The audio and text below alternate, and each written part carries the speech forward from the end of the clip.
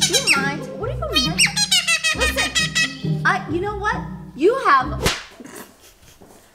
an attitude.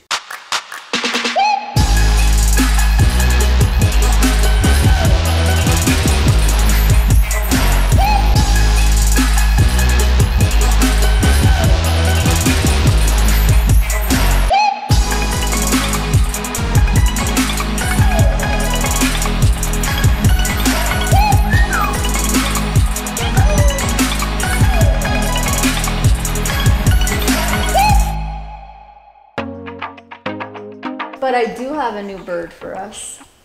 Another one? A finch? How did you know? Kind of called it. Oh wow, this guy's beautiful. Yeah. He seems a little big for her, no? I mean, but they might like that, you know, the macho guy. I know a lot of girls go for little guys, but some girls go for guys like Tina's son. Vinny, did you see the finch that I got? Yeah? Let's set up the finch cage real quick. So guys, this is a quick setup. As you guys know, I'm a big fan of the natural perches that are not perfectly straight so that your bird can have all different variations of sizes so that your bird's foot, it's more orthopedic for your bird. Imagine if he's just sitting like this everywhere in the cage. There's different sizes here. We sell these on our site at parrotstation.com. I love the weird ones. There's no guarantee which shape it will be. They're natural, so it's whatever we have in stock. I'm pretty impressed that we have some that are small enough for finches.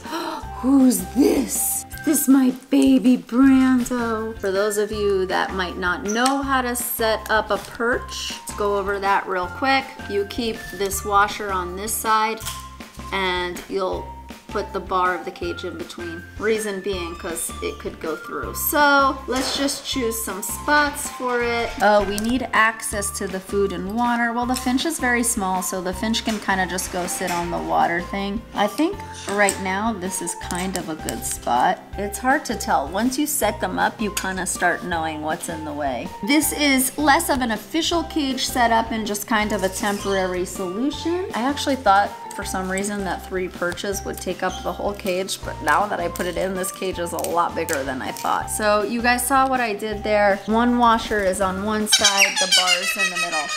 Shh. You know, I don't know what you're jealous of. Try to have a variation of heights so that your bird can, you know, be high, be low, however your bird wants to be. But make sure you don't put so many perches in there that your bird can't fly around, especially with the little birds. This is kind of a cool idea because it leaves a lot of open space right here. Righty-tighty, lefty-loosey, why do I have long nails? By the way, guys, my nails are in honor of my new Glitter Vinny Gang hoodies and shirts. So Vinny's pink, Vinny's beak, which is yellow on the hoodie, glitter, and the black hoodie. You guys check those out on parrotstation.com as well. What are you mad at? Listen, I can't tell what righty-tighty and lefty-loosey is here. Generally, I would put a perch for food, but these bowls are kind of the bowls, and finches are so small that they can just step on them. They don't need an added perch or they'd be too... Why are you on me? To come torture me? Like, why are you here? You need to go to bed. You're overtired. You know that?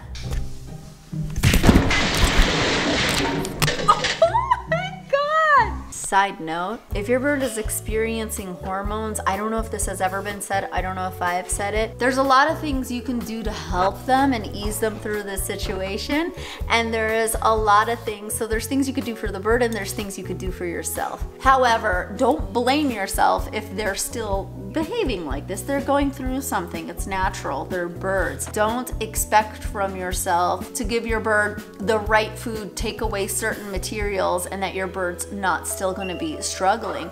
It's part of the bird's nature. You want to be next to me, but you also want to be an angry, crazy birdie. Don't treat your bird as if your bird is treating you negatively. Just understand what your bird is going through and be more lenient with that. Don't take things personally with birds, you know? I know she's biting. I'm just going to adjust myself that I don't feel it by, you know, covering my finger real quick. There are other reasons you may be quarantining a bird besides for the fact that you brought one into your house to keep. You may have found a bird outside. You may have found a bird that is lost. You may be in the middle of a rescue, fostering. I have no idea. There's lots of reasons why you may have a bird suddenly and you may not be ready for a bird. So some things you want to keep on hand. These are the bowls that fit in the cage. I have filled this with filtered water, but sometimes this happens. I mean, maybe I'm not the only one, but this happens. When you're bringing out a cage in an emergency situation for a bird that you weren't planning on having or helping, you can't find the bowls and you can't find pieces, just like we had to put the perches in the cage. It's always good to have little things like these on hand. I like to keep them just as like fruit bowls for my birds. They come in many different sizes. I actually buy a pack that they all fit in each other. And then you always have quick things that you can add on to the cages. We're gonna put the Finchy food in here. There's a lot of different components to what to have to take care of a finch. We'll go over that in a different video. This is just kind of us getting them sorted. Okay.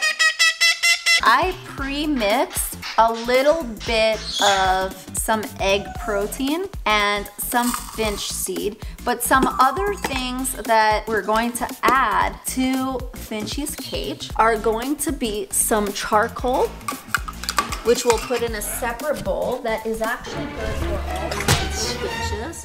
What is wrong with you, Brando? Charcoal kind of goes through your system, collects all the toxins, and just, you know, excretes it. So we're gonna put some of that in a separate bowl. So another thing that we're going to add, I actually have it on special order, is basically a type of grit that's small enough for finches. And I'm hoping to have someone come in and do a really good informational finch video for you that not only you guys, but also I can benefit from as well. I don't know, that looks good. No. You wanna make sure that it's not close enough in a situation where if the finch wants to stand on it, that they would also be going potty on the perch. Be aware of those kind of things. So, shh, do you mind? What are you doing? Listen, you know what? You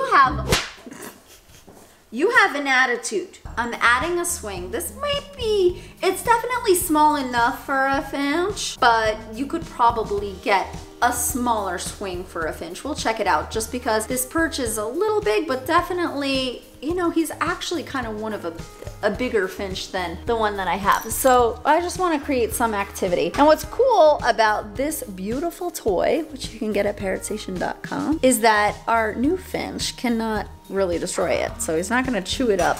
So it'll stay beautiful and pretty in here. We'll try it out. Another thing to be aware of is the length of your bird's nails. Right now, you'll notice I have these paper towels on top, but if you start noticing that your bird's nails are too long or they're getting caught in it, remember the rule of thumb, always, always change it immediately. If it happened once, it's gonna happen again and it's gonna happen worse, and Brando is behind you trying to torture you.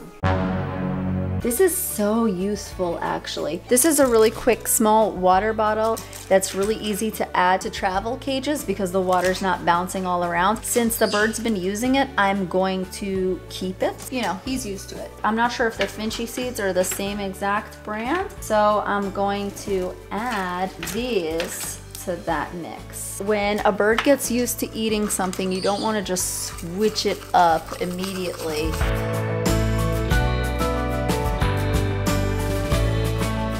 So our new finch now has his quarantine cage set up, and now it's gonna be so much fun to learn and observe a little bit about this finch. So stay tuned. Don't forget to like this video, leave me a comment, say hello, let me know who you are, because I love knowing you guys. And believe it or not, I start remembering you guys from the comments, and even if I don't respond, I read them.